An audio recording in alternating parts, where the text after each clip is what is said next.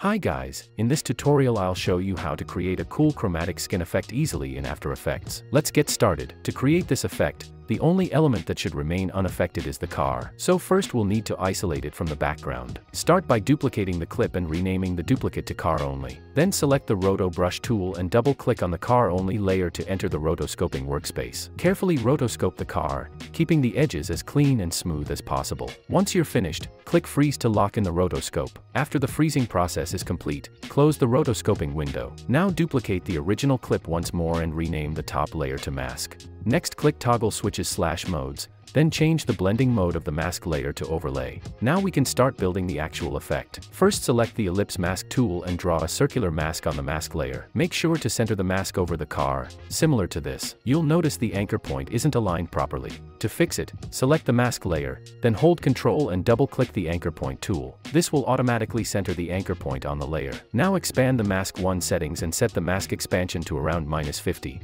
Then click the stopwatch icon next to mask expansion to add a keyframe. Now scroll to the end of the layer and increase the mask expansion until the mask fully covers the entire frame. Let's quickly check the video. The animation is complete. Now we just need to add the effects, and we'll be done. But first scroll near the end of the timeline, about this far, and press T on your keyboard to reveal the opacity. Then click the stopwatch icon next to opacity to add a keyframe. Next scroll to the very end of the layer and set the opacity to 0%.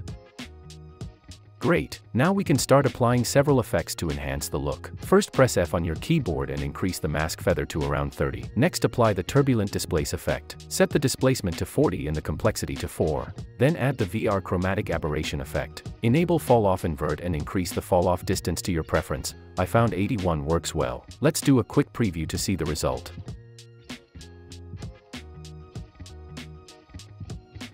And that's it. Hope this video was helpful. Thanks for watching and like the video please.